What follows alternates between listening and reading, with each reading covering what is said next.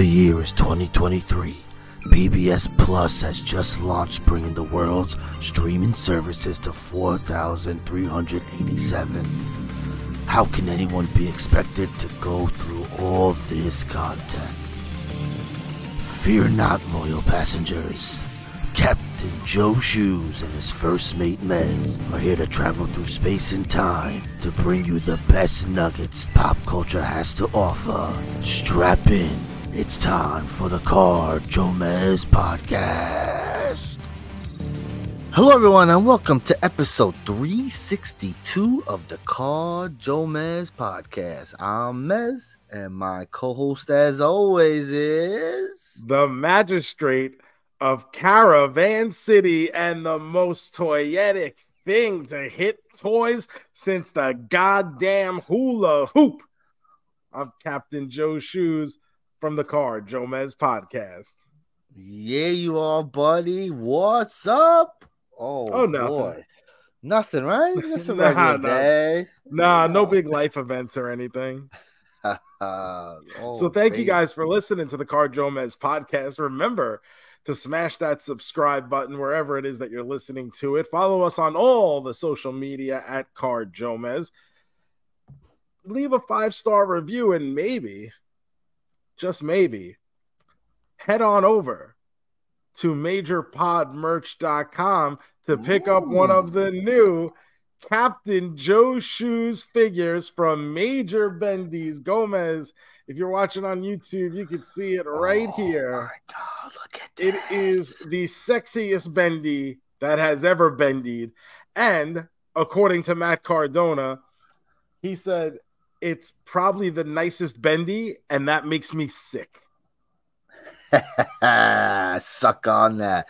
Oh my good Joe, congrats, my man's got a toy. This is amazing, bro.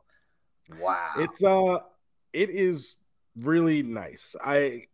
It's hard to put into words because it's something like obviously I've thought about with my friends having a toy company, but knowing what goes in financially to make a figure, it's something that I have never even thought was possible. It's just a very big investment, and I don't think that my low level of fame would ever necessitate an action figure, and having it kind of popped on me in the way that it was at Live 17 in Saugus at Kowloon was just really, really cool. And I've played with toys my whole life, and now I get to be one. It's amazing, bro. It's amazing. And Gomez, I sit here a couple of weeks away from being 42 years old. And for many of those years, I have been a legendary sidecock. I've been a legendary plaything. But now, like, the real thing is here. Now you can really take me into the bathtub and juice up bath time with Captain Joe Shoes. Oh man, I gotta buy a couple more now that I think about it. I gotta have some. I want one in the tub. I do. I need one to get wet. He's got to go in the shower with me. I need my buddy in there. Maybe I throw ideas in there. I can go anywhere. I could go in the bath. I could go to the pool. I could go to the beach. I could go in your butt. Like Eddie Murphy always said, put some boogie in your butt. And now you can put some shoogie in your butt. You know, in that song, he says, put a tiny little man in your butt. And now I can be that tiny little man in your butt. He's our little tiny man. Look at this. I love it. Reverse Pinocchio over here. A real boy who wants to be a toy. It's come true. It's come true. This is awesome. It's so crazy because throughout the day at the show, when they first tell me what I'm doing, Brian Myers runs down the segment. And he's like, Leo Sparrow's going to come out and be a vegan. And you're going to come out and, because you eat meat. And then that's going to be the end of the show. That's good. And I said, how the fuck do you end the show like that? Like, where's the go home? Like, I just randomly come out to defend the honor of meat. Sure. And then like, good night, everyone. Drive safe. People love meat, bro. We do love meat. Come on. Wrong. I love meat. Like, if anyone's going to do it, I'm the guy. It's perfect. Not going to lie. And I came out with a plate of Kowloon food with me, like it's delicious. But the whole thing was like, oh, this is Kowloon, the food is delicious. How dare you disparage all this stuff? And the crab rangoon, which I said probably doesn't have a lot of crab in it, but it's certainly got a lot of cream cheese. Maybe a light spritzing of crab, still very delightful. Sure, and then those be fighting words. So I went to square up with Leo Sparrow and Sunil, who was there. Oh, was he? So they tease like the ending of the show, and then Hulk Hogan's music hits, and it's actually Sunil. Oh, I love it. That's a great surprise for you, Sunil. So it was the 2-on-1, and who had my back but Brian Myers came to my rescue. Whoa. And now we're friends again. Oh, you're friends again. I like that. So we did the thing where, give him a little bip, a little double noggin knocker, as Gorilla Monsoon used to say. Sure. They got small. Me and Brian hugged it out, and then he said, hey, come up on stage. We got a surprise for you. And I sat down. And it's very weird because this was the 10th Major Pod live show that I've been a part of now. And I've never once sat at the stage. I usually come, stand in front of it, do my little bit. I'm not like a real guest. I come and I do a skit usually. Yes. Yeah. Part of the show. So I said that. I said, it's very odd being here because this is the first time I've ever sat at the table. So Cardona made me take my glasses off. They made me cover my eyes, and they put the image up on the screen for everyone to see. I hear a bunch of people pop for it, which was a good sign. I would have been really upset had they booed. Yeah, that's great. Imagine. No! Then I saw it, and I wondered if they were ribbing me at first. Because they had done something similar before with Mitch from Hastel Toys. And he bought into it, and he was like, oh my God, I'm so honored. This is amazing. And so I took a second. I was like, uh-oh. And then they dug under the table and they had the prototypes. And I was like, all right, I guess the coast is clear. Imagine. That's some rib, bro. But it's so weird. When you think of what it takes to have a figure made of you, and not just a character, He-Man is a character. This is me. This isn't a character I play. This is how I look in real life. Yeah, those are my real clothes. That's my real mustache.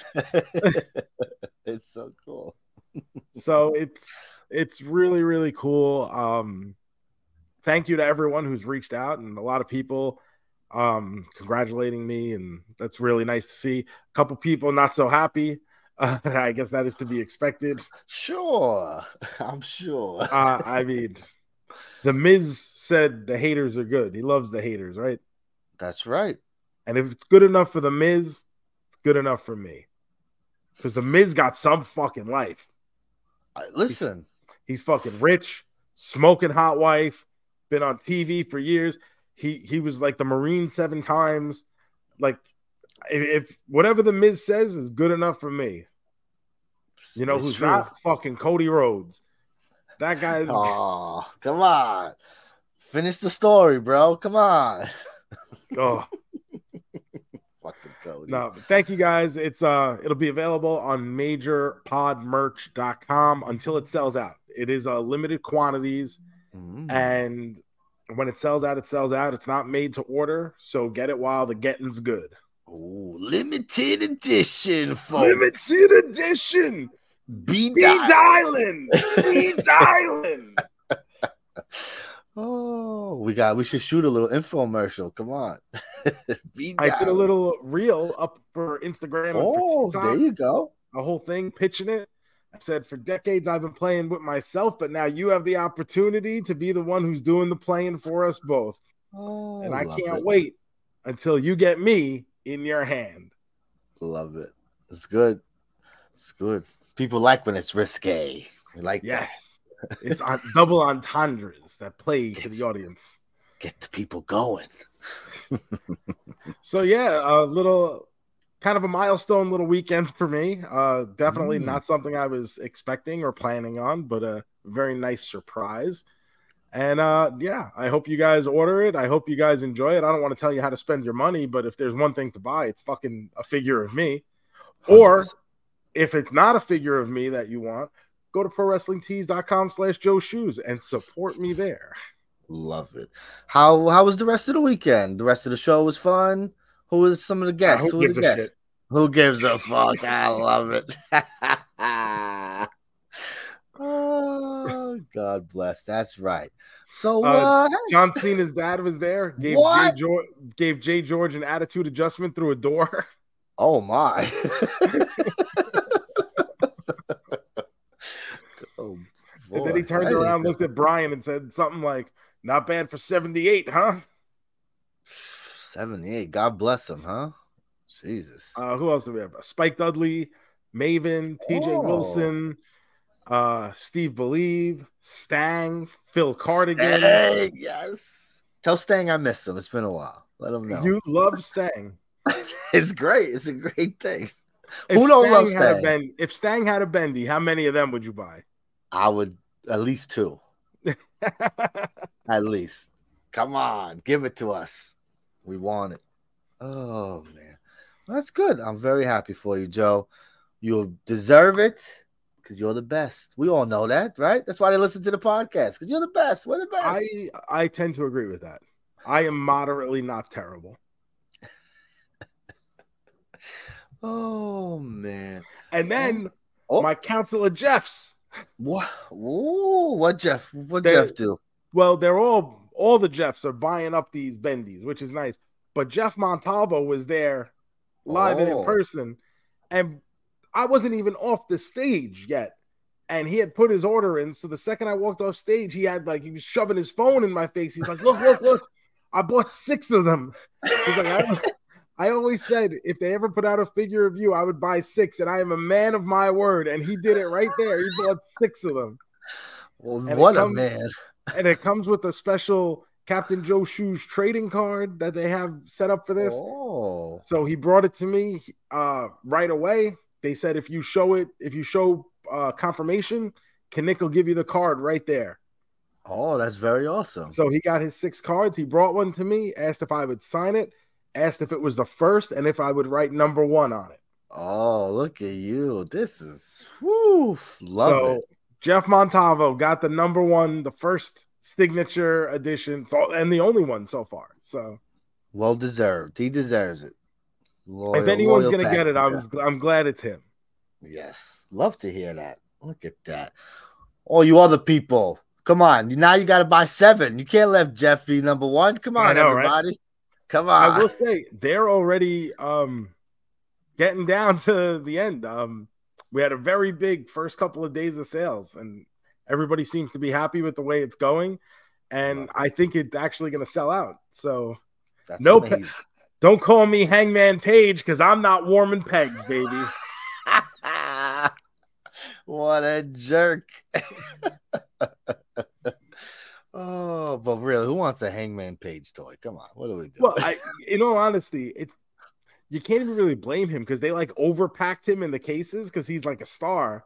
Yeah. So whenever you go into these stores, it's always just Hangman Page. And that's what Mattel does, though. They put out, you always want kids to go down the toy aisle and see the big stars. You always want Roman on the shelves. You always want Cena on the shelves, because a kid may not know. I don't know who's the fat guy that does the worm. Oh, I forget his name. I know. Whatever. A kid may not know that, but if he's going to know anything wrestling, it's going to be Roman Reigns or Usos at this point. So you want those guys on the shelves, because that's like having He-Man and Skeletor. Okay, maybe you don't know Man-at-Arms or Tila, but there's got to be a He-Man and Skeletor there for a guy who's just starting his collection. Man, I understand that, but I wish they would maybe don't overstock. Maybe do half a thing each. Now, is there a ton of fucking Hangman Page on the pegs? Oh yeah. There's a lot. I see the toys. When I go down the toy aisle, I feel like it's not as crazy as it's been. Where there's a lot of empty things. I feel like it's a nice stock. Nobody's going crazy as the toy stuff is slowing down.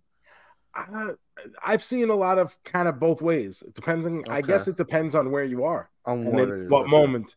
Because some people seem to have completely bare shelves, and some people seem to have nicely stocked and a decent selection. Yeah, I feel like lately when I go to Walmart and Target and stuff, it's been nice. I remember a couple months ago, shit like that. It was crazy. Like, it's always like, damn, where all these toys at, bro? Shit. Well, the most important toy is over at majorpodmerch.com. So go over there, get it. We're selling out. And honestly, there's a part of my ego that wants to sell out really bad. Oh, it's gonna happen. Come on. It's happening. I can't wait. So we've done really well. Like I said, I'm really happy with the way things have gone so far. I'm very appreciative that people are supporting the way they do and that people feel somewhat emotionally attached to this, like, genuinely happy for me. It's very humbling. It's like I said, I don't think, like people say like, oh, you deserve. Right before I went out, like, and I swear to God, I was like, something's got to be up, because it just didn't make any sense that we're going to end this show with me defending the honor of meat. It made no sense. And the whole day I'm sitting in the whole show, to anyone who would listen, fucking Stang, Steve Believe, Phil Cardigan, Sunil, Tim Sterling. I was talking Tim Sterling's ear off. I'm like, Tim, it makes no sense. Like, what is happening? You can't end a show with Captain Shoes defending the honor of meat. We're going to kill the town. We'll never be welcome back here. We're going to kill the town. and he's just like, I don't know, man. I guess it'll be fine. People like you. And I'm like, they don't like me that much. Well, clearly they do, baby. But then as I'm getting ready to go out, Jay George grabs me and he goes, hey, man, whatever happens out there, you deserve it. And I like that's Jay ominous. George. That's like scary. So now, but like I'm going like the worst. Like, are they gonna fucking like kill me? You get stabbed. You get killed off, bro. Like, Captain Shoes is done. Through my brain or something. Oh, so now I'm like expecting the worst. Like, what the fuck did Jay George just set me up for? Oh my God, it's hysterical. And then when I finally hit me that like this was real, I stood up and I said, for all the people that we have that work on the Major Pod, I really respect everyone. I like everyone, and I don't really want to steal anyone's gimmick. But Jay George does the Major Pod Rewind every 2 weeks, and he didn't think anyone was listening, so he would start doing karaoke at the end just to see if anyone would notice. Hysterical. So I said, I don't want to step on his toes, but maybe you guys will help me sing this song. And I sang the chorus to A Moment Like This. And a room full of people joined in with me, and it was very nice. What a great weekend. I love it. So hopefully I'll be able to get the video from that. And then, maybe we could post it somewhere. I'm sure no one will mind. But if you want to watch it, it's up on Premier Streaming Network right now. So you guys can go. You can watch the replay. It's a lot of fun. And then, buy the Bendie in celebration. Yes, baby. Love it. Love it. You mentioned Hangman Joe. Are you ready for All In this weekend? You ready for Wembley? Is that already? Yeah, this Sunday, baby. 80,000. They got 80,000 people there. Woo! I heard it's basically a sellout, right? Pretty much. That's insane. It's insane. When they first announced this, weren't we out here going, I don't know how they're gonna do this? I was like, you and I really been looking like a couple jerk offs with our opinions lately. We were dead wrong on AEW, dead wrong on Barbie, dead wrong on Oppenheimer. What the fuck do we know at all, Gomez? We don't know shit apparently, because my goodness, we talked. I wonder how they're gonna set it up so it don't look so bad, right? You can't have such a big place that's so empty. Oh, and then how about WrestleMania tickets went on sale this week, and they sold 90,000 tickets. Insane. It's crazy. In Philadelphia of all places, it's like, oh, I want to go because it's closed, but I don't know. I like the 2 day is good when I'm home, but to go to WrestleMania 2 times, this sounds exhausting. Yeah. I went the one night this year. It was more than enough for me. I got to see John Cena because he's the best. I do not need to go 2 nights. I don't really need to go any nights, but I believe I will be in town. I believe the Major Pod will be doing a live show the Thursday night. I believe that's still being worked on. Sure. So I don't know if anything is finalized yet, but that seems to be where we're going right now with this. So maybe make your plans for a couple days early. Love to hear that. So yeah, maybe I'll go to that show on the Thursday, and then I'll skip WrestleMania. Maybe that sounds good. I think that's the way to do it. I think we'll do that. And bring your Captain Shoes Bendie to get signed at the merch table. Oh shit! I didn't even think of that. Oh, I'm definitely coming, baby. Well, that's why you need multiples. You need one to take in the bathtub and one to get signed. That's what I mean. Because one, I'm down with letting toys breathe. I'm not, they deserve to be played with. That's their mission in life is to be played with. I feel bad they're in a box all the time, but every once in a while you do need to keep something in a box. And I want to play with you, Joe, but I don't know. I think you need to be in that box. Listen, if there's one place I love to be, it's in box. What a show this week. JoeMeZ, how about we hit the breaking news music? Oh, yeah. Breaking news. Joe, what's happening? What's Captain going on? Joe Shoes What? action figure. Yeah. Where can we find that? I don't know. MajorPodMerch.com. No, that's not the breaking news. You know what? That is the breaking news. That is breaking news. Thank you and good night. Try the veal. Tip your waitress. Come on. JoeMeZ, McDonald's. Ooh, Big announcement coming October. What? Guess what's coming back? The Boo Buckets. Oh, that was cool last year. After they brought them back last year, now I would hope that they're gonna bring them back with the actual fucking cap on them, and not that little. It was like the thing that spun halfway. Yeah. It wasn't like a real top. No, it wasn't. So it was still cool to see. Yeah. But hopefully, like I know for a while it was hard to get your hands on them. So hopefully, yeah, in certain areas it was. I didn't have a problem with it. I didn't get the one I wanted. I got the orange pumpkin. I really wanted the white ghost. So I don't know. I just missed out on the white ghost. You see, that's always been my favorite one. I think I got the pumpkin or the witch. I don't remember which one, but I was happy with the white ghost. Is cool. Loungefly this year is producing some limited edition Boo Bucket backpacks. They make the small backpacks. They do a ton of Disney ones. They just did a whole series of 90s Disney stuff that's coming on right now. So they just did a Chip and Dale's Rescue Rangers. Oh, looks really cool. It's supposed to be like their plane. So it's got little wings on the side. Great. But they're doing Boo Buckets bags. Oh, that's very cool. Are these bags expensive? They're not that bad. They are mini bags. I want to say they were about $40, and I saw them up for pre-order at Hot Topic. Oh, Hot Topic. Oh, baby. So I did see those. Now, JoeMeZ, I don't know if you saw this. There was a little viral moment in the Yankee game last week where a gentleman was caught drinking a beer through a hot dog. He turned the hot dog into a straw and was sipping his beer through the hot dog. I did not see this. Leave it to Yankee fans. But Oscar Mayer, in their infinite wisdom, there we go, has seen this and now is doing a giveaway of hot dog straws. So like funny. Genuine hot dog sized plastic straws that you can get for free by going to oscarmayer.com/hot dog straw. I'm going right now. Every day they have a certain amount that will be given out for free up until September 5th. That's pretty cool. See, that's good. That's what you people need to do. It's like, oh, let's jump on it. Let's go. Hot dog straw. It's brilliant. Now I just want a regular hot dog. You know what I mean? We're talking about hot dogs. I just want a hot dog now. It works. I'm getting one. I'm already in. I can't wait till they ship it to me.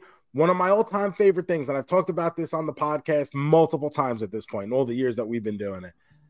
I love the Oscar Mayer weenie whistle Yeah, scene you from the Santa Claus with Judge Reinhold. That's all he ever wanted in life, was to get the Oscar Mayer weenie whistle. I finally got one myself, one of the best days of my life, up until I got my own action figure. You guys may or may not have heard about that yet.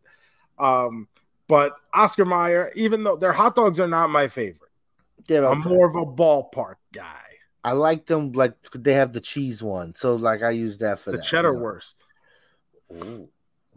I meant just the Oscar Mayer with the cheese dogs one. But I do love Cheddar Wurst. I want to say there's like Hillshire Farms does the Cheddar Wurst. Yeah. Better cheddar. Those are good. Yeah, I love that with some rice-a-roni. Cheesy rice-a-roni, delicious. Hot Ones, JoeMeZ. We all know and love Hot Ones, right? Yeah. Well, coming to your frozen food section at Kroger's, if you got a Kroger's nearby, 2 flavors of frozen chicken strips. One is spicy garlic with classic sauce. The other is smoky habanero with Los Calientes Rojo sauce. Oh, it's the Rojo. Okay. I love the green one. The Los Calientes green is Verde. Yes, Joe. Very correct. That one is fantastic. Mi hablo español?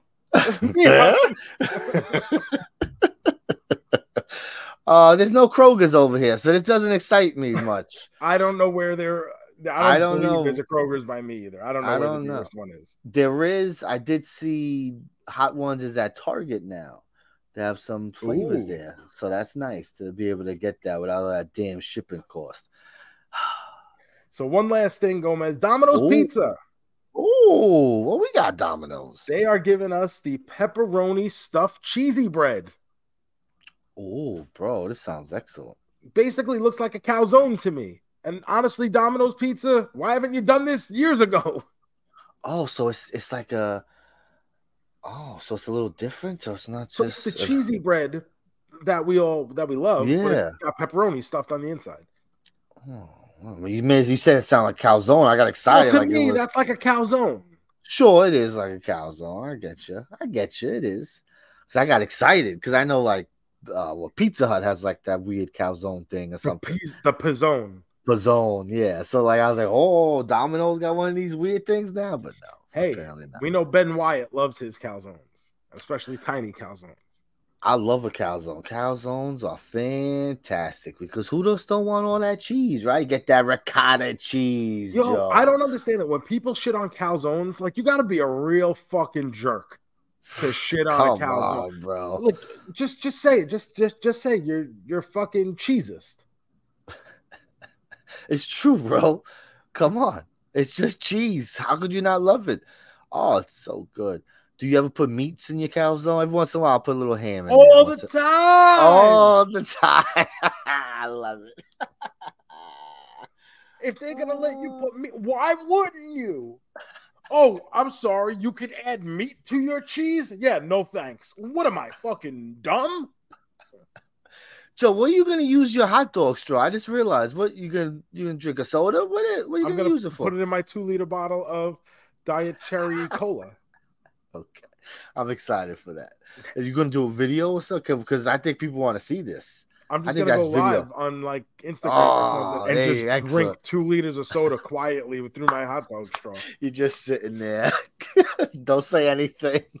There was a couple years ago, I went live on Facebook and just ate a tube of cookie dough quietly. Like, didn't say a word, didn't interact. And it, like, I had like 50 people watching and just like commenting about like the spectacle of like people were like, this is like being at the zoo. Oh, I love it, bro. Just sitting there eating cookie dough. God bless you, Joe. This is why he deserves a toy. This is why I have an action figure. I put in that work. That's it for the news, JoeMeZ. What you have going on this week? Oh, not much. Got a couple things I could talk about here. Let's start with I watched the comedy special, Joe. I'm watching comedy specials. This one was on Max. It starred our double main man, Tracy Morgan. Oh, yo, Blue Man, where your feet at? Yeah, he's the best. So I'm like, hey, we all love this man. Let's watch this. And I gotta say, I think he's really good at small doses, right? I don't know if I don't think a 50-minute special, because he's very all over the place. Like, that's his thing. Like, that's not like it's any different because he's doing stand-up. He's still doing the same type of shit where he's talking about something, all of a sudden he's talking about something else and something else. And so it's okay. And even the things he was talking about, he's very, he's an old man, so he has some old man toy takes, I get it. But it wasn't, I didn't enjoy it. It's probably maybe the worst one I've seen this year. I've seen about 10 of them. Wow. And this one, I just, we laughed like at the first 5-10 minutes, and then it was just a lot of quiet. Then I was just clicking because now we're just scrolling on our phone, not paying it. It was just not a good time. The opposite of what we wanted, right? We watching it to laugh, have a good time, and no. I love good times. So I think we're gonna avoid that one. Don't bother with that one, folks. Don't even. It's on Max, but don't worry about it. Oh well. Hopefully it's something else. It seems like every week there's a new comedy. If it's on either Amazon, Netflix, they're all trying to get into this game. And what happens when you do that is you water it down. I mean, listen, everybody gets a comedy. It seems like it's not as special anymore. Like a comedy special is the equivalent of having a podcast in today's age. Right, like that was something you always you worked on your tight set, make it ready for a special. George Carlin used to get a comedy special, and that was it. You had to be top tier, top notch, and now it's work your way up. I've never fucking heard of, have never done a fucking Fletch movie, or even been on SNL or anything, and it's like, oh, here's this guy, and he's a veteran, a 12-year vet of the comedy scene. And it's like, damn, that's like being a fucking indie wrestler, like big fucking deal. Oh, you worked a stage in fucking Peoria, Illinois. Great. Well, I wrestled in fucking Xenia, Ohio one time. No one gives a shit. What's the least amount of people that was at one of these indie shows you wrestled at, Joe? Oh, geez. I wrestled in front of crowds like less than 10. Damn, that's so crazy. You give it your all. I've wrestled in front of crowds, a couple thousand people as well. So 50,000 in the Silver Dome. I remember, of course. Well, when I did the Tokyo Dome back in '76 against Valentine, when we did the 37-hour Iron Man match, that was a big house.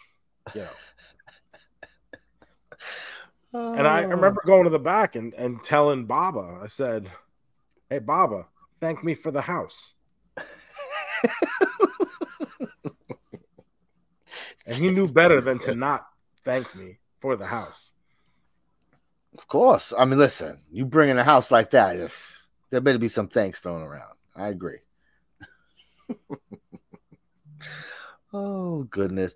Joe, I watched the movie. I'm not going to talk too much about the movie because I think we're going to watch this movie to start off 6 weeks of horror. I think I found our starting movie for this year.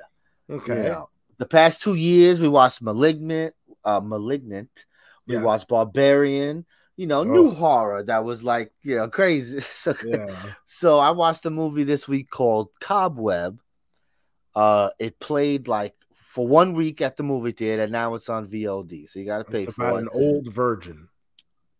So it's about a family, a mom, and the dad and a son, and stuff is happening in the house. So me, I don't know nothing about these movies. So it was sold to me as it's kind of this year's Malignant and Barbarian. Like it's like this kind of movie where you don't know where it's going. It takes some twists and turns. So I like to start with a recent movie. So I think in a couple months it'll probably be on a streaming service by then. If not, we'll twitch it up.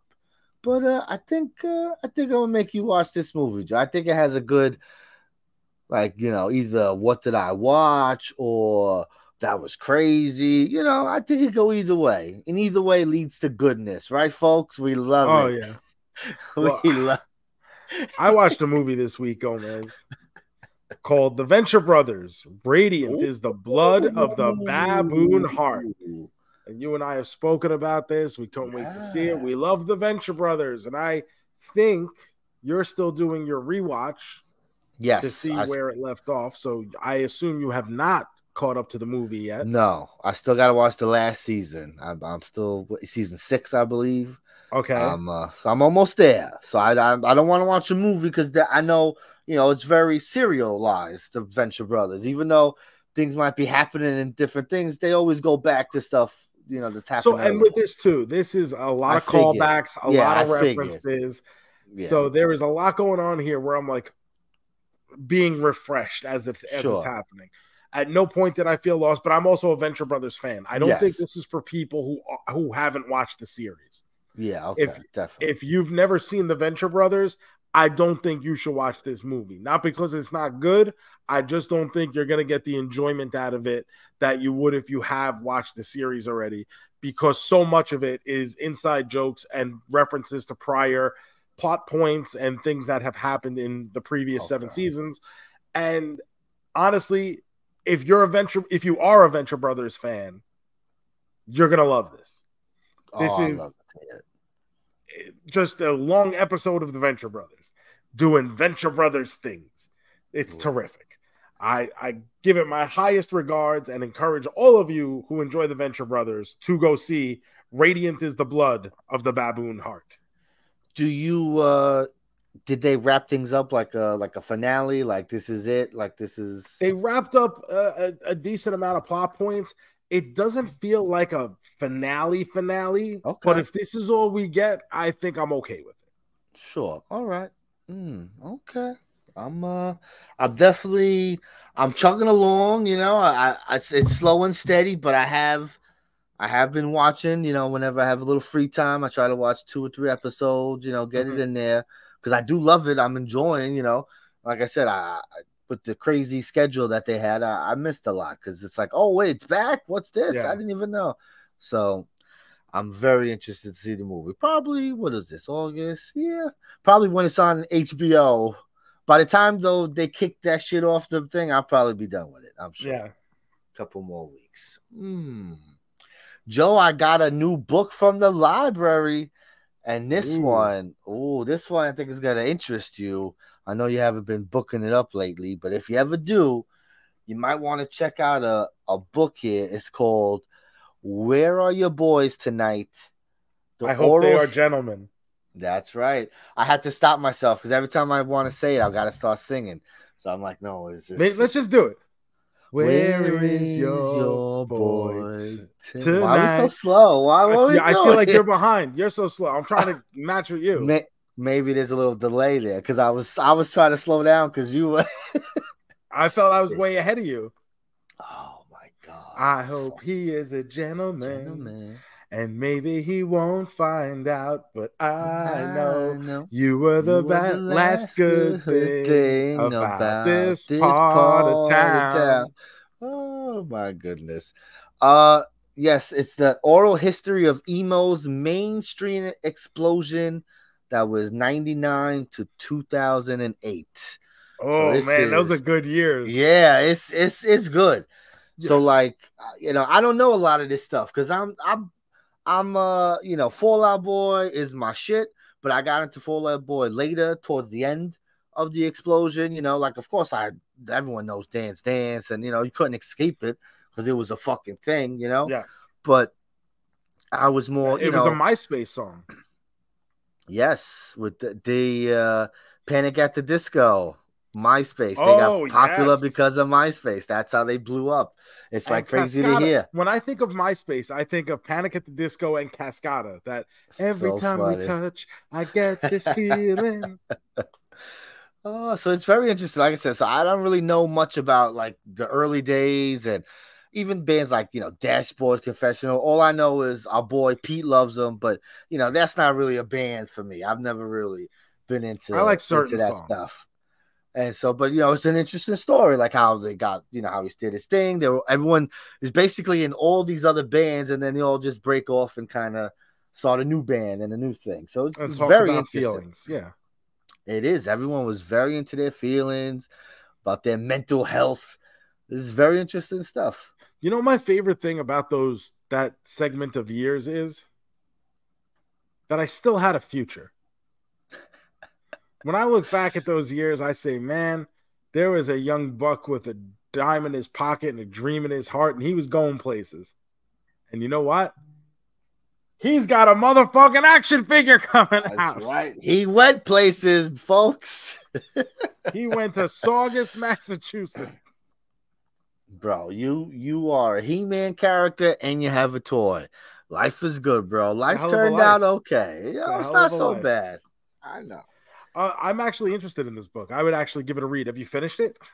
I got a couple chapters left. I think I got 4 chapters left.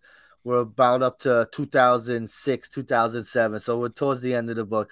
But it's just very interesting. What's crazy is they talk about how like they did Warped Tour and they signed up for like Warped Tour before they got popular. So by the time Warped Tour comes along, they're on like a second stage in the corner, and they got the biggest crowd every night because they weren't supposed. They were just a regular band.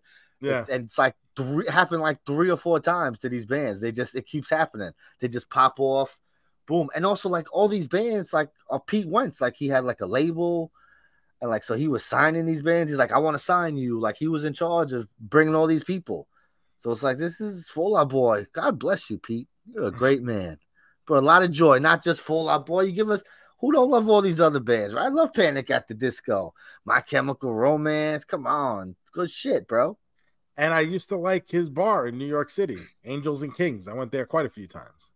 Oh, is that not around anymore? I would bet not. I would think not. Maybe.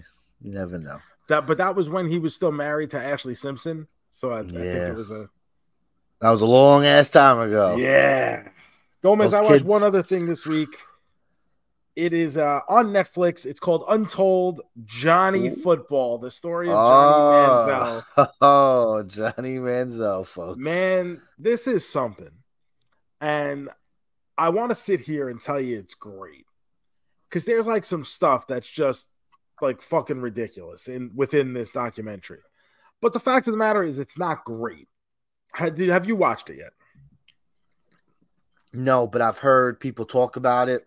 And I hear that it's not great. That's kind of why, like, it's like kind of sugarcoat. Like you would want a little more juiciness in this. Well, what they do is they spend a good majority of this docu-pic on the fact that he was this amazing high school and college football player, and okay, that's fine, sure. But we're not here for that. Like we knew that shit already. Yeah. Where's the downfall? And they get into it, but they kind of creep over it. And then there's that like one point where he's talking about he was in a headspace after the whole thing with the Browns, where he's in a headspace where he just decides he's going to party, spend as much money as possible, and then he's going to go kill himself. But his gun malfunctioned and he wasn't able to do it. And that gets like 30 seconds of time in this movie. It's kind of important, huh? And they don't get me wrong. There's like stuff here where it's like, Johnny never watched film. He never read his playbook. People used to say, it's because he's such a dedicated guy in the study room that he was able to play the way he was. It was like, no, it's just that he doesn't know what the fuck else to do. The guy had no aptitude for anything. All he wanted to, and I don't blame him. If I'm 19 years old and everybody is sucking my dick and kissing my ass at one time, guess what? I'm going to go party. I'm going to go fuck a bunch of girls. Yeah. I'm going to fucking live it up because not everyone is ready to handle that. It is a very slippery slope to being super famous over fucking night. And here's this guy at 19, a freshman in college. He's the Heisman Trophy winner.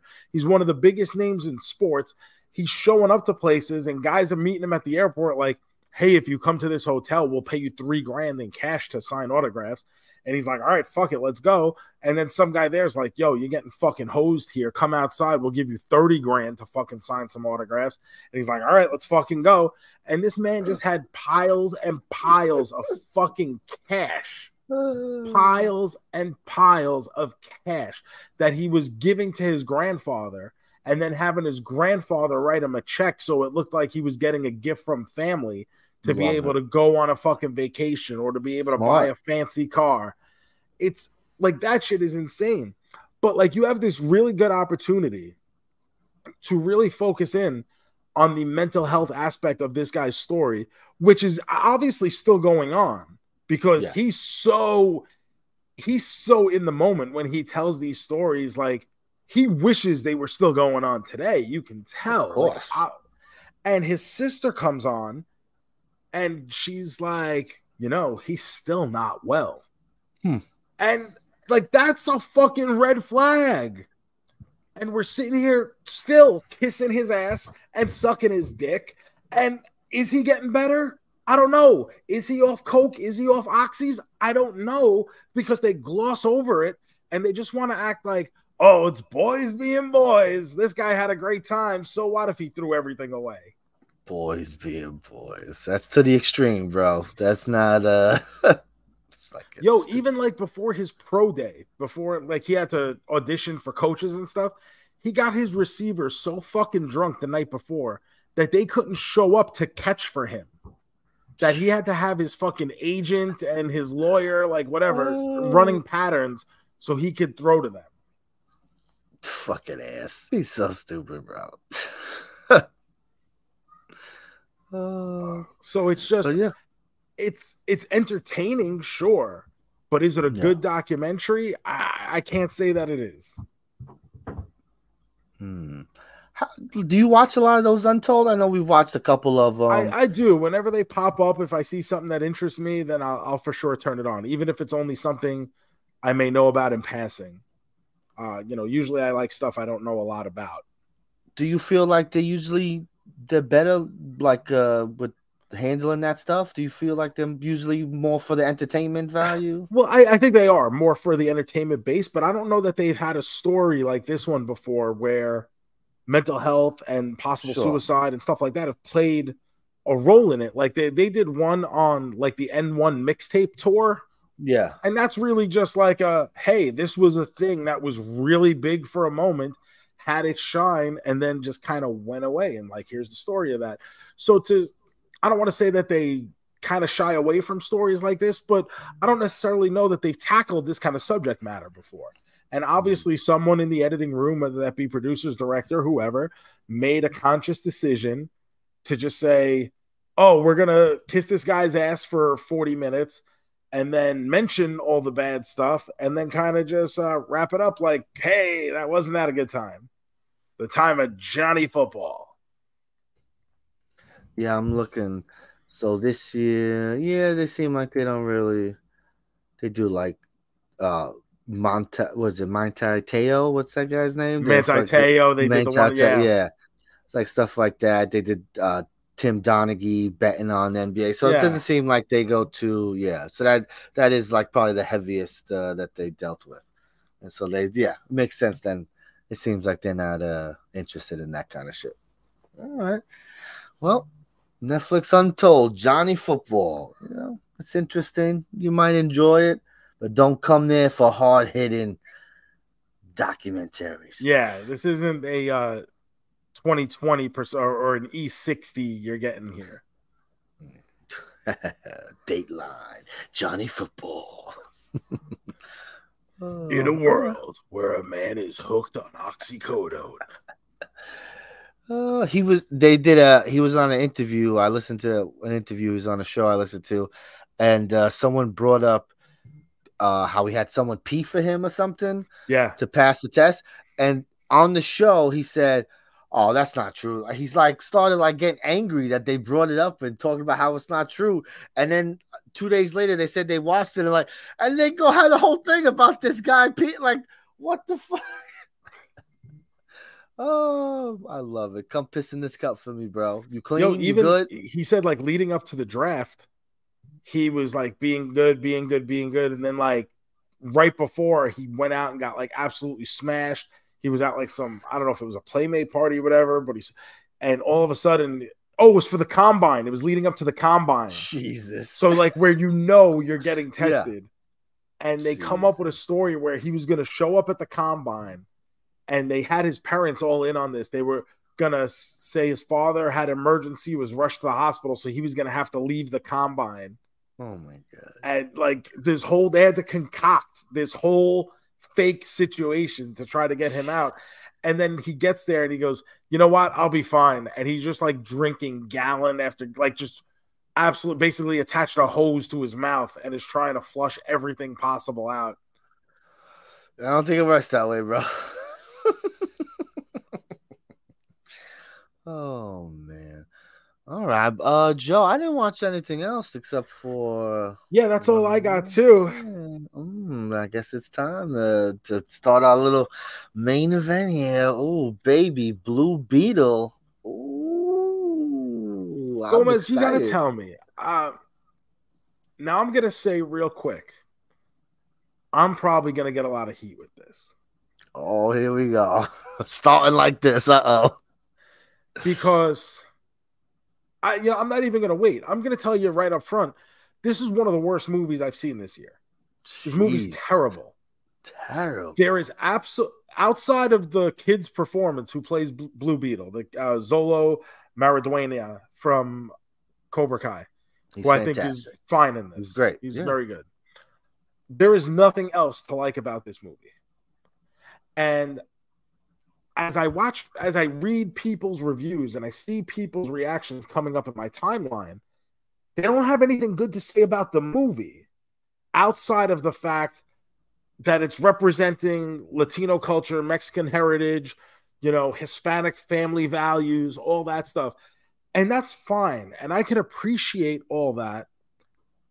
But that still doesn't make it a good movie. I understand that representation matters, but a bad movie is still a bad movie. So I've been catching some heat over this, but I also don't have any connection to this character, Blue Beetle. So before we even get into the real movie, and I will further expand on why it sucks, JoeMeZ, what kind of connection do you have to the character of Blue Beetle? Zero. Zilch. I almost watched... There's a Blue Beetle like little cartoon short that DC did a couple years ago. I almost watched that when it first came out. Like, oh, what's this? But other than it being, oh, he's the Hispanic superhero, I don't know shit about the Blue Beetle. He is nowhere on my radar. Okay, good. So now I don't feel bad. When I first hear the character, oh, they're doing Blue Beetle, and I see some people are excited about that, and because there are people who like anything. There are people who like everything. There's something for everyone in this world. And if Blue Beetle is what you like, that's great. And now DC has done plenty of these movies. Now, this movie's a little different, where it may be attached to the upcoming James Gunn universe, but it may not be. But apparently the actor will be attached playing Blue Beetle, even if whatever happens in this movie doesn't mean anything toward the upcoming universe. So who the fuck knows what's going on there?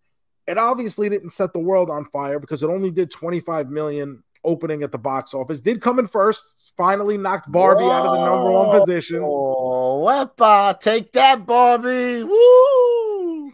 Barbie still with a strong 21 million behind it. Jesus Christ, man. That's so crazy.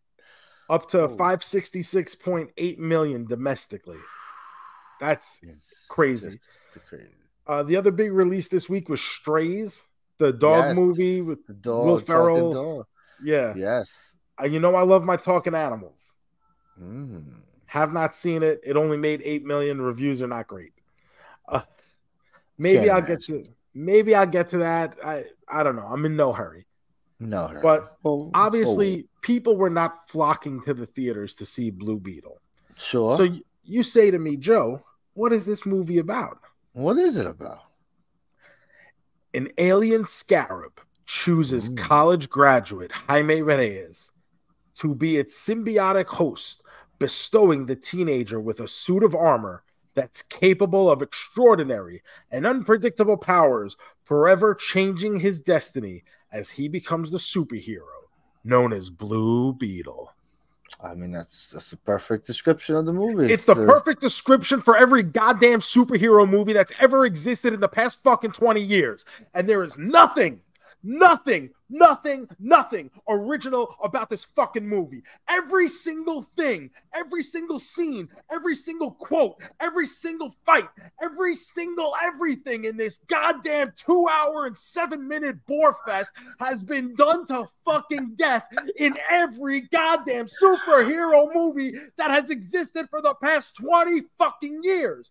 And these motherfuckers want to come and tell me that I don't fucking get it. Well, maybe if you were ahead of the curve 20 years ago and put out a fucking movie before anyone saw fucking Iron Man, before anyone saw fucking Thor, before anyone saw fucking anything, then maybe this movie would be worth a shit. But until then, this movie is fucking worthless. That's a lot of fire for this stupid ass movie. Yeah, it's an origin story, so it hits the beats that you would hit in an origin story. Origin outside of, oh my God, there's a robot attached to my back. We know nothing about the fucking scarab. We barely go into the fucking history. Where did it come from? What does it do? Why was it hidden? We get this fucking minute little story about fucking Ted. Oh yeah, you know, the fucking white man was the Blue Beetle back in the real cool. But I've got a fucking crazy George Lopez, and I can't fucking stand George Lopez. And we get fucking George Lopez all of a sudden knows how to operate a fucking spacecraft that he just happens to find because he thinks he's Doc Brown from Back to the Future. It's everything is fucking terrible. Everything is fucking terrible. Do you normally like George Lopez? Never. And I especially hate him here. I hated almost every family member in this movie. Damn, the Joe. Annoying sister. The fucking, the grandmother who's toting machine guns all of a sudden. Like, everything is some fucking stereotype movie character that we've seen a billion fucking times. And then, of course, we got to kill, like, right in the very beginning where they're like, oh, you know, while you were at school, dad had a heart attack. Let me guess. He's going to fucking die. And now he embraces Blue Beetle. That way he could get his revenge on the white lady. I get it. You have to give him some kind of trauma. That way he's willing to accept these powers. I've fucking seen it 1,000 goddamn times. And I've seen it done better. So what was the fucking point of this goddamn fucking shitbag of a movie? Oh my goodness. I knew you didn't like the movie, but woo, this is... And then I'm trying to engage with people, and I've had some very nice discussions with people online talking about this movie. And people have said to me, like, oh, you don't understand what it means for the Latino culture. Okay, what does it mean? Oh, well, you know, it's big for us because that's our guy. Blue Beetle's only existed for, 20 years? 2003 was the introduction of Blue Beetle? Am I missing something there? No, don't believe so. So this isn't someone like for generations you've been hoping to get a movie out of. But we just went through this with Black Panther. And guess what? Black Panther did it a whole fucking lot better. We just went through this is the culture for our character. The character for our culture, excuse me. And it was just done so much better. So what? Now I'm getting like, oh, like the Vicks Vapor Rub. That was for us. You don't have the fucking market cornered on Vicks Vapor Rub. My fucking grandmother put fucking Vicks Vapor Rub on my chest every night when I fucking went to bed. I under no circumstance did I ever think that a fucking Vicks Vapor Rub was exclusively Latino. It's not, but it's used a lot. Yeah, a lot of people use it. The whole thing here is that whenever I have spoken to people, and they have not been contentious conversations, let me put that out there, they have nothing good to say about the movie. No one has anything good to say about the movie itself. It's for the culture. And that fucking irks me, because it shouldn't be enough to just, and maybe this is me. Everyone listening to this, feel free to tell me I'm wrong. Feel free to tell me it's white privilege that I don't get it, because I'm used to, I've never had to think twice about having the culture represented. But it shouldn't be enough to have shit pieces of art put out there just because it's some form of representation. You should want more. You should demand better. And anything would be better than what you got in Blue Beetle, because all you got was a rehashing of fucking 15 fucking white superheroes and a black one.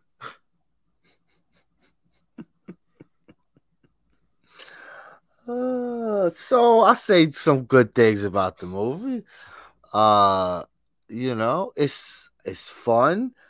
I think it's a fun movie because of the performances. It's like, it's not a, you know, this tone is silly. You know, the family's having a good time. So it's a fun, you know, like it's fun banter back and forth. Joe hates all of them, so he doesn't think it's fun banter back and forth. But I think people who enjoy the movie enjoy the family dynamic of the movie, of the crazy uncle and the, you know, stuff like that. The performances are good, not just Jaime Reyes' character.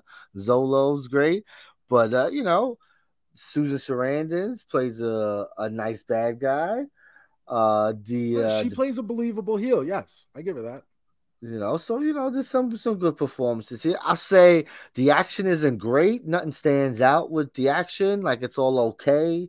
There's nothing like, oh, if I go, what's my favorite action scene? I'm like, I don't know, The Highway or this, that. Like, there's nothing that stands out. So I will say that there is no standout action moment. Maybe I'm wrong. Maybe something was supposed to stand out, but to me, that's not what stood out. Other things stood out.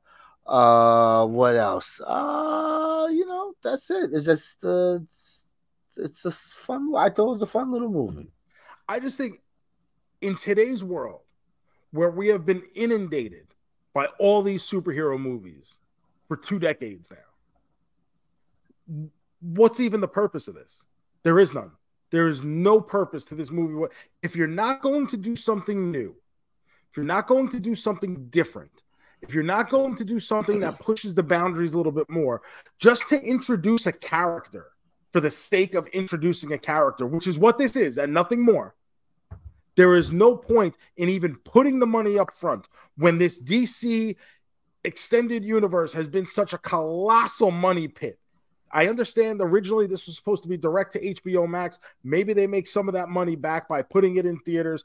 Who knows? I can't imagine it's going to even come close to matching what it made last week. The drop-off's going to be, geez, it's got to be at least, if it's only 50%, I'd be shocked. Yeah, it's probably going to make like 6-7 million probably. Exactly. Yeah, 100%. So at the end of the day, what was the point of this movie? Well, but you said it. The point of this movie is just a content. Because that's what most of the movies we are getting is just for content. So this was, hey, let's do a Spanish thing.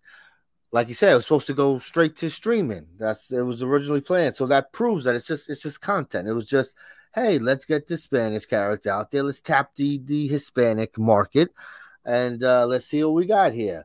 And that's all it is. I think maybe because of the performances, James Gunn will bring him back. Obviously, we aren't going to get a Blue Beetle 2, but maybe he shows up like in Peacemaker. Maybe he shows up in another movie. You know, I think he'll do something with him again. But, yeah, no, we're definitely not going to get a Blue Beetle 2 because we don't need a Blue Beetle 2. Even if this movie was good, like you said, there is no purpose. It is just to be there. So, yeah. You know, it is. It's, you know. I can't say none of that. That's the truth. Even I'm looking at the scores online. IMDb 6.8. To me, that's wildly generous. And then on Rotten Tomatoes, the audience gave it a 92%. And to me, that is absurd. Because that just means that they're just 92% of people are just having fun, having a good time with it.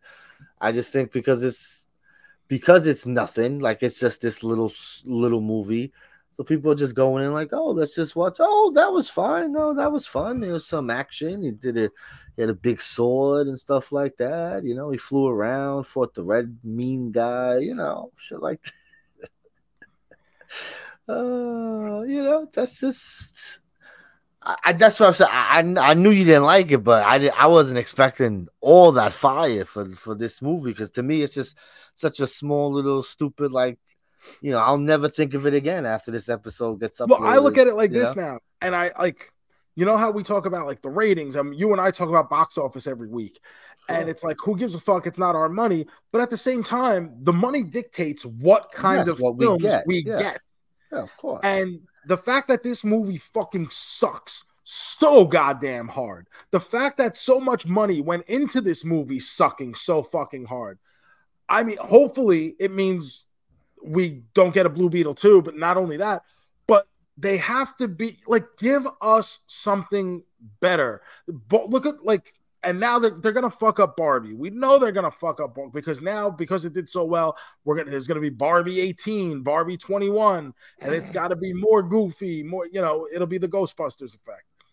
And I get that, but this movie just has so little to offer that you could have done everybody a big favor by just keeping the money in your pocket and trying to think of something else to do. Well, it turned out that way. You know, remember, this was announced long before DC. Remember, there was a year where, you know, Shazam, Aquaman, like, you know, for a while, DC was like, oh, look at DC, you know. Now, I've had people tell me, oh, I liked it more than The Flash. And I could kind of get that. But the fact of the matter is, The Flash already existed. Shazam already existed. You know, Aquaman has already existed in this space. You took time and you took money to give us a character that has never existed in our movie universes before, and who has nothing original or impressive about him. Whether that becomes setting, whether that become armor, whether that's fight scenes, storyline, backstory. There is nothing worth getting invested in this movie. And it's just a sad fucking long 2 hours and 7 minutes, which is the shortest DC movie ever. Like, I should be doing backflips that they were able to cut it to 2:07. And instead I'm going, holy shit, this is even worse than fucking Batman v Superman : Dawn of Justice. That's crazy. I will say the movie could have been shorter. Always. They could have trimmed a little bit. But it wasn't, you know, it doesn't drag. You know, it takes a while to get going, I think. And then once it gets going, it's pretty, things are happening at all times. You know what I mean? Sure. I fucking love it. Let's hit some music here. Oh, boy. Let's see how many negatives I have to put up on this graphic this week.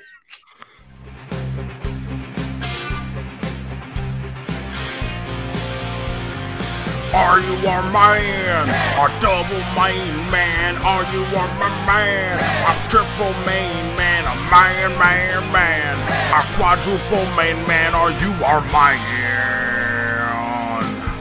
Are you our man? Joe. Oh, baby. Blue Beetle. Where does this fall on your main man standings? -10 main men. It's not quite Skinamarink bad, but this is a top to bottom bad fucking movie. And when you factor all the things into, like, it's not trying to be bad. It thinks it's doing good. It thinks it's doing you know, cultural representation well. And maybe, like I said, feel free to tell me I'm wrong, that I don't get it. But you should still want a good movie to be your representation. You shouldn't have to settle for something as color by numbers as this. And that's my biggest issue with it. It's, if no superhero movies have existed, I could go into this and probably go, oh, you know, that was kind of cool. That was kind of fun. But the fact of the matter is, I've seen 2 decades of superhero movies now. I've seen them constantly get bigger. I've seen the fight scenes constantly get fucking more insane. I had an airport scene in Civil War, which is almost 10 years ago now, that nothing in this movie can even fucking hold a candle to. There is nothing in this movie. It's like going to the corner deli and buying the bootleg He-Man action figures.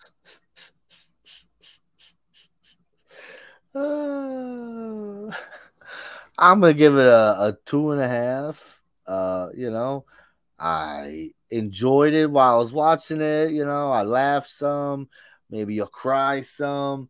You know, I will say I cried. Like I said, I don't think the action is bad, but I just don't think nothing stands out. No fight scene stands out. You know, it's a lot of just punching and smashing. There's nothing to it. No set piece. It's just that's okay. So yeah, you know, it's 2.5. It's all right. Like I said, I'll never think about this movie again. It'll be like, oh yeah, remember Blue Beetle? Oh, Joe hated that one. That's what it's gonna be. Like that's it. So, you know, don't run and see it. It'll be on Max in a couple weeks. And then, yeah, sure. Push play. Why not? I think you're going to be like me. Most people are not going to be Joe here. They're going to be like, yeah, it was fine. It was whatever. You know, okay. Oh, Joe. Goodness gracious. So this week we're gonna stay home, Joe. We're gonna watch something on the TV. I love TV. We're gonna head back to a faraway place a long time ago. We're going back to Star Wars, Joe. Are you excited? No. Yeah, you are. Come on. It's Ahsoka time. Oh. Yeah. Ahsoka. You like her. I do like Ahsoka. Like I said, in the past I have said that I'm a very big fan of Clone Wars. I've grown very attached to the character of Ahsoka Tano. So I am excited for this upcoming series. Have you watched Rebels? Yes, I've watched Rebels. Okay. I don't like it as much as Clone Wars. Different style of animation really kind of throws me off a little bit. Stories are still good and fun and entertaining, but I do enjoy Clone Wars more.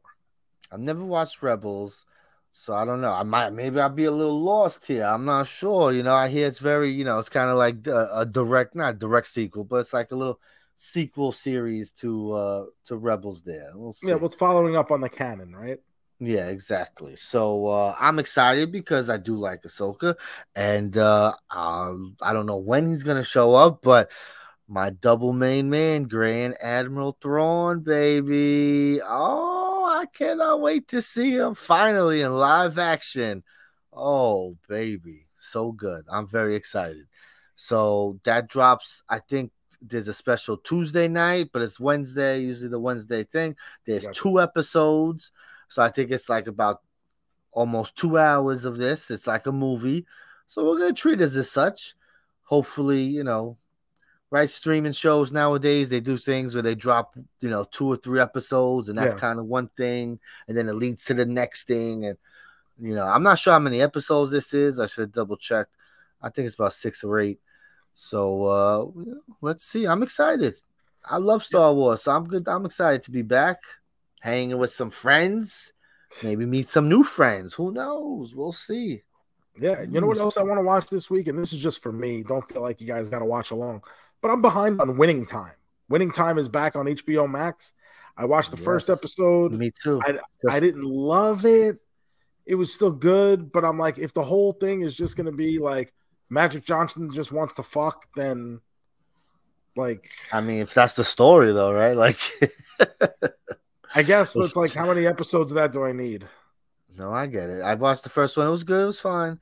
But yeah, I haven't gone back to it. I'll do that. We'll do that. We'll go there. All right. So we got some stuff to watch next week, Joe. But first, we got to finish up this week, Gomez. Let's do it, baby. It's now time for the big finish.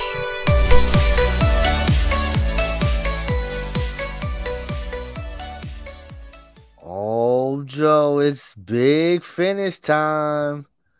Who's ready to spin that wheel? Let's do it.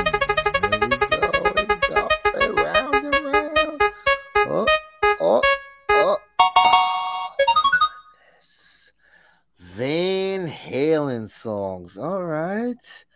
This is one of these where you go, oh, wait, and then you realize they got a lot more songs than you think. They do. So here we go. Yeah, they're definitely a band like that. Mine is very easy. My number one is very easy. It's actually a Van Hagar song, which I know will ruffle some feathers, but it was the theme song for the big Pepsi, Crystal Pepsi marketing ad campaign in the early 90s. It's Right Now. Hey, there's no tomorrow. That's a great song. Love it. I need a second. It's been a while. I haven't listened to Van Halen in a while, so I gotta tell. Like I said, I went to their own. It was Guitar Hero Van Halen. Yes, they did have a Van Halen. I think it was Guitar Hero, but I could be wrong. But yeah, that's right. They did have a Van Halen. That's right. It was like Van Halen, Metallica, Aerosmith, yeah, Green Day. I think that's it. Maybe one more, and then Rock Band Beatles. That was good. Number two for me. Ain't Talking About Love. Yeah, I think I was gonna say that there. I'm gonna put that on the list. Don't know if it's number one, but Ain't Talking About Love definitely on there. Because I went to see them when they came back, when they first came back with when they brought back what's his face, David Lee Roth, and I was, they play like 20 songs, and I'm like, I knew like 18 of them, 17 of them, and I was like, oh man, this was a fun concert. Like I was like just going to like, oh, I'll see Van Halen, and I was like, this is a good ass concert. They had a lot of fucking songs. Running with the Devil. I think I might throw Running with the Devil on there. Okay. My number three is going to be, I think there's another Van Hagar song, actually. Oh, it's goodness. Dreams. I love this song. It's in so many movies, so many TV shows, so many montages. We get higher and higher, straight up we'll climb. Usually it's like when the guy finally gets to kiss his crush or something. Oh, you're so funny. That's so good. So Van Halen Dreams, number three for me. I had it, and do you know Gary? Was it Gary Cerrone? There's no none of those Van Halen's. He had that once. Oh man, I had what the hell? I'm so sorry. I had it and I lost it. I was like, oh yeah, I like that one. Let me say this one. And now I can't find it. Why Can't This Be Love? We'll say, Why Can't This Be Love? It's nice. That's a good one. Oh, right. Man, because I'm looking, I'm like, oh, I do like that one. I think I like that one. I'm happy with it. Even trying to go through the list and select the top three, I really had to look. But I do have, those are standouts for me. So, yeah, you got to think about it a little bit. But at the end of the day, for me, those are what works. So make sure to, if you're watching on YouTube, drop them in the comments, your top three Van Halen songs. Yeah, baby. All right, let's get the hell out of here, Joe. Thank you guys for listening to the JoeMeZ podcast. Remember to hit that subscribe button. Leave a 5-star review wherever it is that you are listening to this podcast. Follow us on all the social media at JoeMeZ. You can follow my personal stuff at the Joe Shoes, ProWrestlingTees.com/Joe Shoes if you'd like to buy a shirt and support, YouTube.com/Joe Shoes for some eating videos, and of course, who could forget the brand new Major Bendie figure available until supplies run out over at MajorPodMerch.com. I love it.